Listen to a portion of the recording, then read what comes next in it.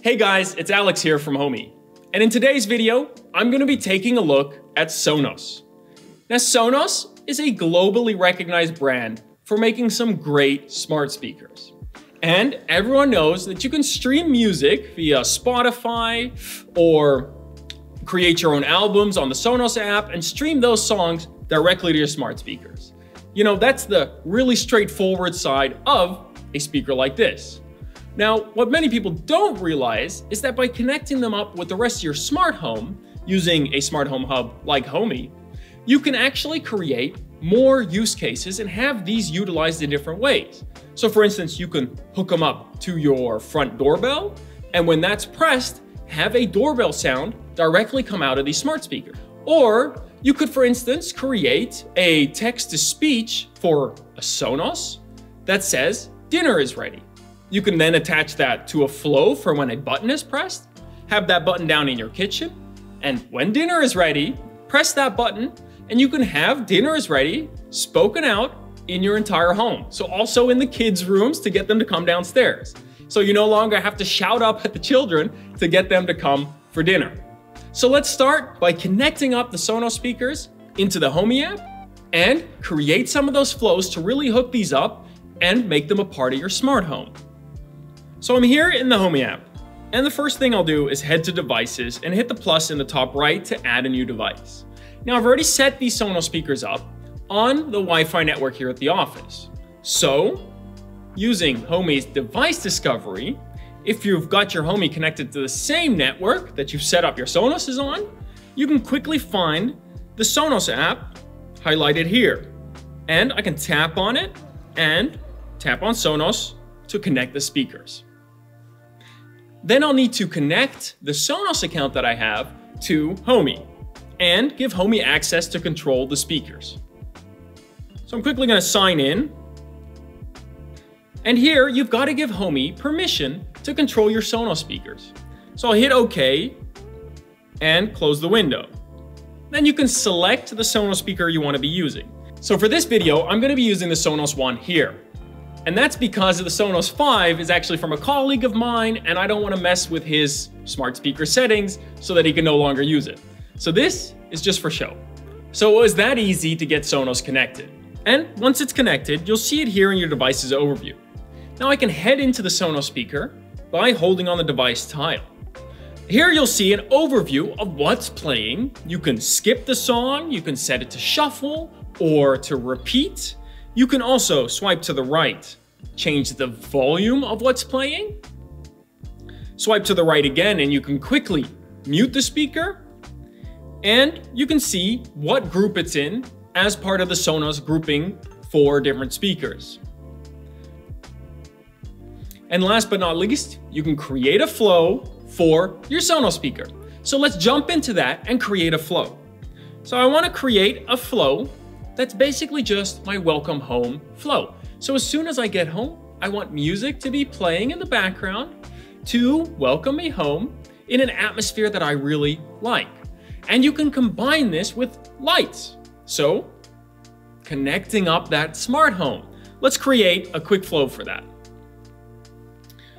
For the when card, I'm gonna say presence, and I'm gonna say a specific user came home, and in this case, me, so that I can have the exact music genre that I like playing on my SONOS. So a specific user came home, and then I'll select who came home. So I'll say Alex, and hit the check mark. So this flow will now trigger when I come home. Now, I actually want this only to trigger on weekdays. So I can add an and card and say, date and time, today is and then I can actually select the day of the week and say that it's a weekday. So I'm gonna say, okay, the day's a weekday and I'm coming home. Now this will often be after work. So I can then head to the then and assign what will happen for this flow.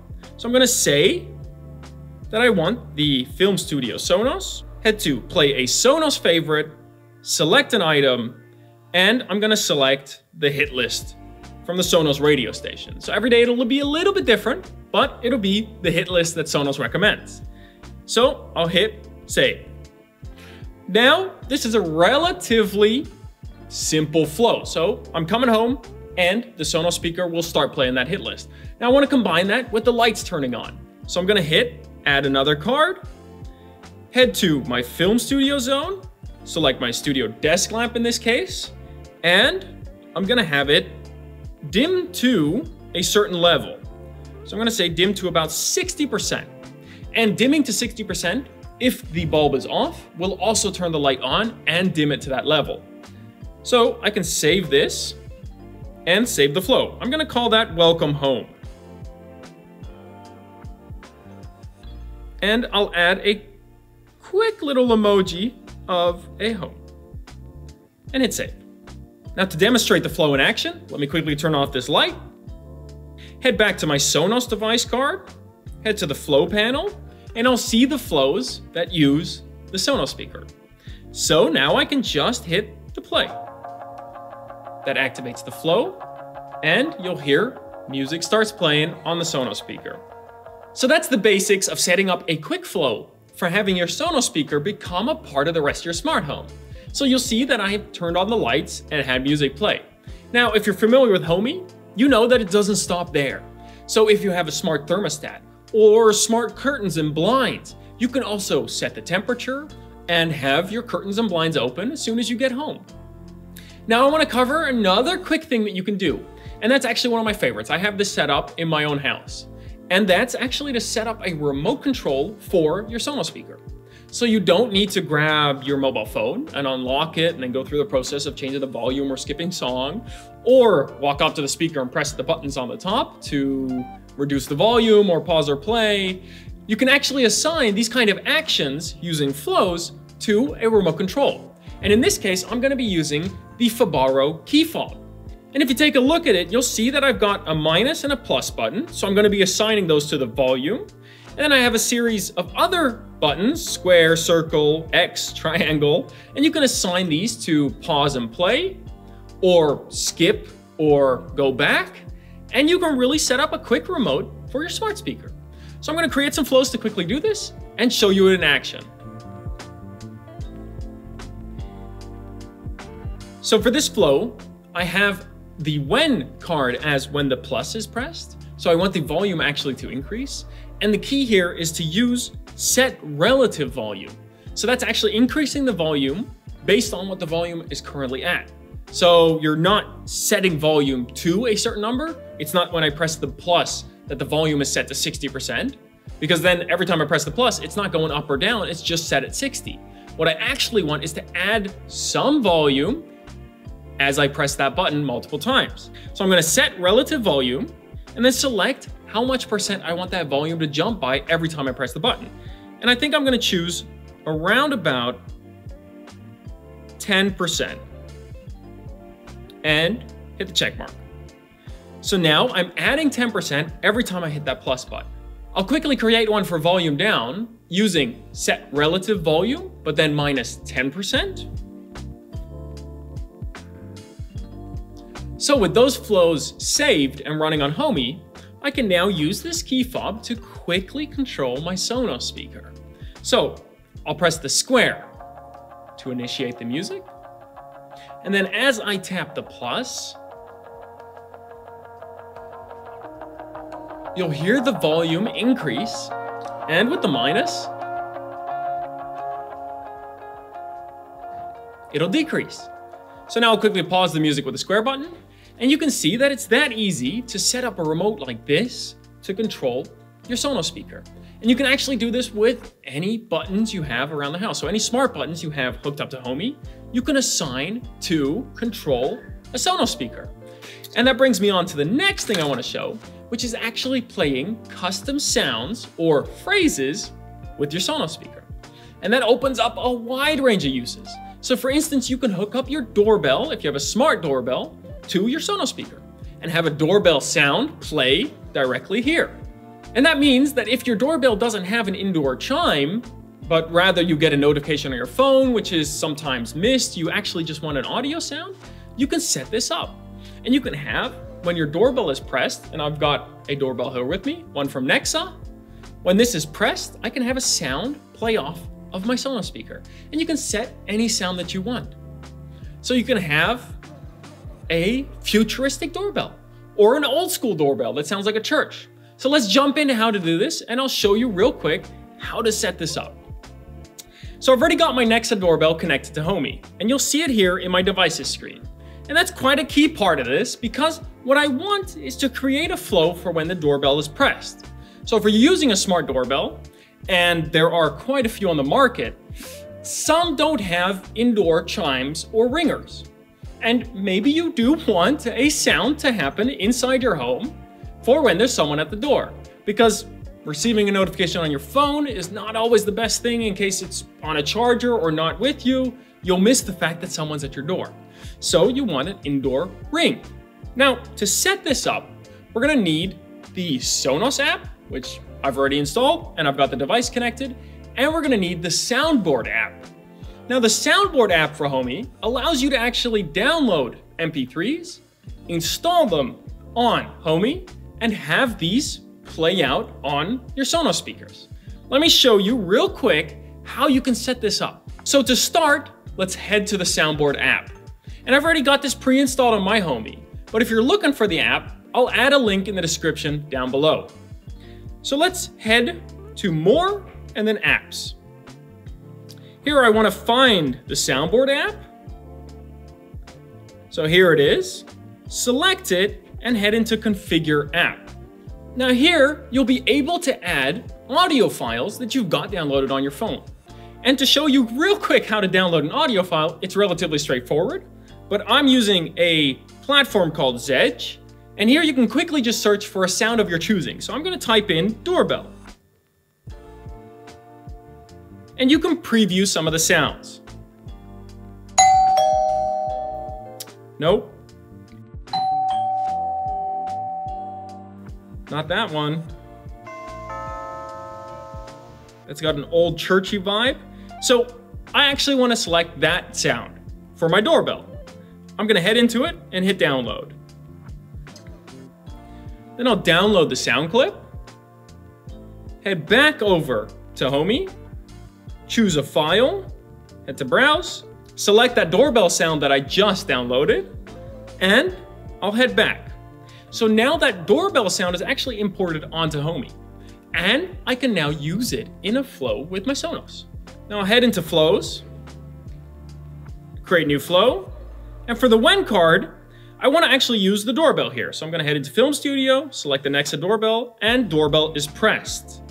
Then I want to use that soundboard clip that I just installed on my SONOS speaker. So I'm going to head down to the SONOS device, head down to play a soundboard sound, then select that old churchy doorbell sound and set the volume, hit the check mark and save my flow. I'm gonna call it Someone is at the Door. And I'll hit save. Now with that flow saved and running on Homey, I'll simulate someone being at my front door by pressing the button.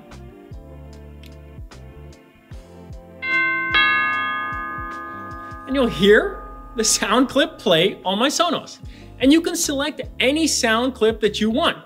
So this really lets you be creative and lets you select certain sound clips. So you don't have to use the same sound clip as I did with this old churchy feel to it, but you can grab maybe a more sci-fi or a more modern sounding doorbell and install that using soundboard and then send it to your SONOS when your smart doorbell has been rung. Now, last but not least, I want to cover one last really cool feature, and that's setting up any text-to-speech sentence that you want spoken to go via your SONOS speakers. And it's really simple to do. So it's all built into Homey and the SONOS app. So all I need to do is create a flow for it. And in this case, I want to make a flow for when dinner is ready, so that the dinner is ready sentence is spoken out by my SONOS speakers all around the house. So let's set this up with a quick flow. So for the when card, I'm actually going to go in and use my old trusty Fibaro key fob. So I'm going to head to the Film Studio, select the key fob, and select the circle button for this flow. Now let me remind you that you can choose any smart button that you might have in your home. So you can assign this flow to any button, or you can just have it as this flow is started, create it into a widget, and then have it really quickly accessible from your smartphone. So when dinner is ready, you can press play and have this flow trigger. Now, for the then card, I'm gonna head in and add a card for my Sonos. So I'm gonna select it. I'm gonna tell it to say a message. So here you can type in anything that you want. So I'm gonna have it say, dinner is ready. Dinner is ready. And I'll set the volume. I'm gonna set it about, I think about 70%. I'll save that and save the flow. I'll call it dinner is ready. Add a little hamburger. And now with that flow saved and running on Homey, all I need to do, grab my key fob here. And to show you this in action, let's press the circle. Dinner is ready. And you'll hear my Sonos say, dinner is ready. And with that, everybody in my house knows that dinner is ready. And you can use these say commands to say anything that you want. So for instance, I could have used it to let me know that somebody's at the door when the doorbell has been rung. Or for instance, if you want it to be part of your movie time flow, you can add this in and say, it's movie time, and have your Sonos speaker say these commands. Now I've tried to show you a quick mix of different uses for Sonos. So not only can you stream music to it, but you can also use it to play custom MP3 files, or say some text-to-speech phases, and you can work these all into your flows around your smart home. Now, I hope that I've given you the tools to get creative and really make a better smart home for yourself and have Sonos speakers become a better part of that experience.